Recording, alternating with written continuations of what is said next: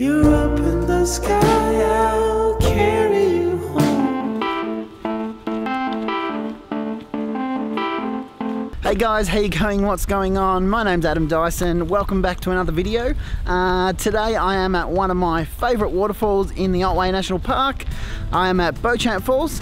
And today I'm going to run you through exactly how I shot this shot. So at this stage too, I still don't have a name for this series, so if you have any name suggestions, chuck them in the comment section below.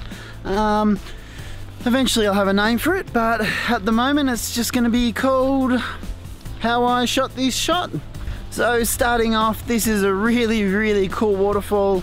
It's actually quite big and it's right near Hopetoun Falls in the Otway National Park, as I said before.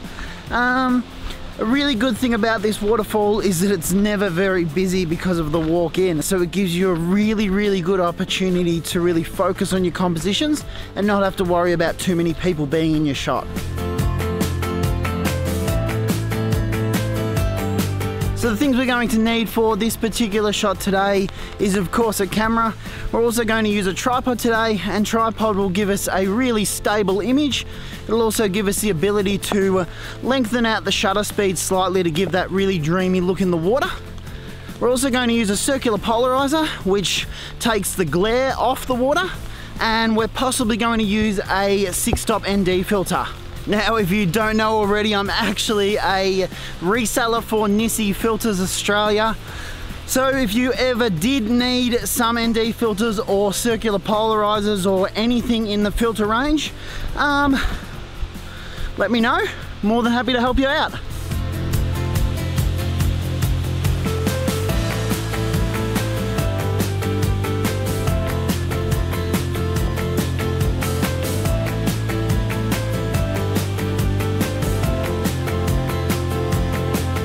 So the first thing I noticed when I arrive at this waterfall is there's 2 palm trees and one on either side of the waterfall, which kind of acts as a bit of a frame for the waterfall. So the composition I'm going to try to do today is probably going to incorporate the entirety of the waterfall as well as one of these palm trees either side of the waterfall.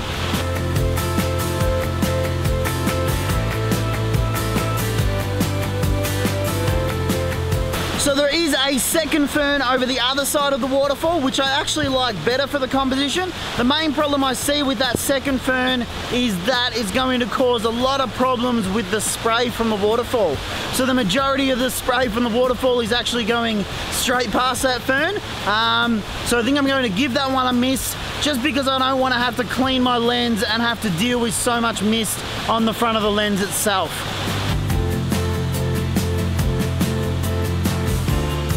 Alright, so the rain has kind of cleared up a little bit and it's starting to actually look really cool. The mist has kind of started to come down a little bit as well.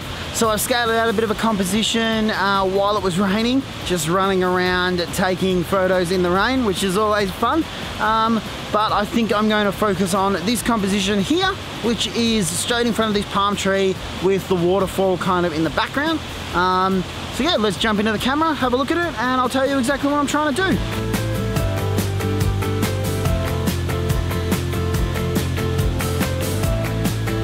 So before we get into the composition, I'm going to run you through my settings.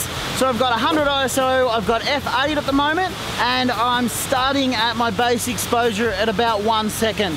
So 1 second for me is a really good balance between the light peeking through the trees in the top of the frame and the darks in this foreground. As I said in my last tutorials as well, it's always smart to bracket 2 stops over and 2 stops under your base exposure as well, just so you've got that detail to play with later in post-production.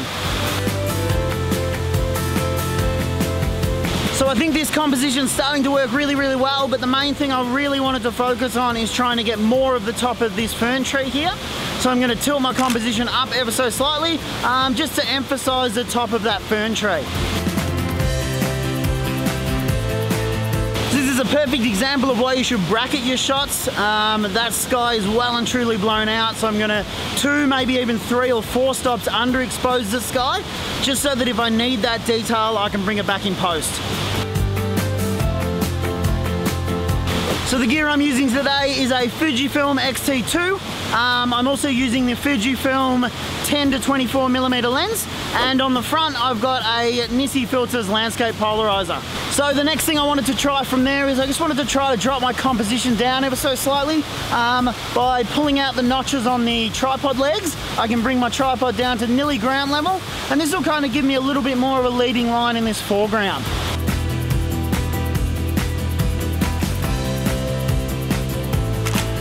So as a whole, I'm really happy with this composition. I've got some really nice foreground. There's a nice leading line from the fern tree, which leads you nicely into the waterfall, and it just creates this nice story throughout the image. So that's the main thing that I'm trying to create with every image. And as wanky as it sounds, all I want to do is every image I want to create a little story.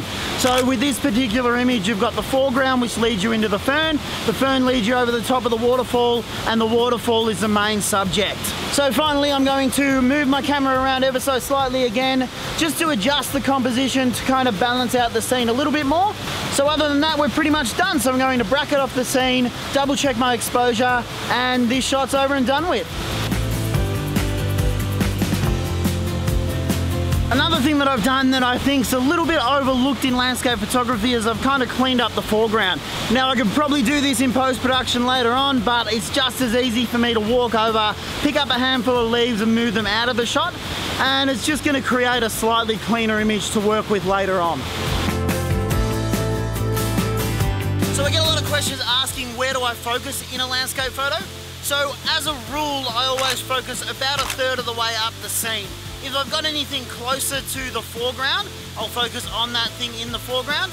And most of the time, if I'm using somewhere between f8 and f16 in my f-stop, it's going to create enough depth of field that everything's going to be in focus. And if I need more to be in focus, I just end up focus stacking.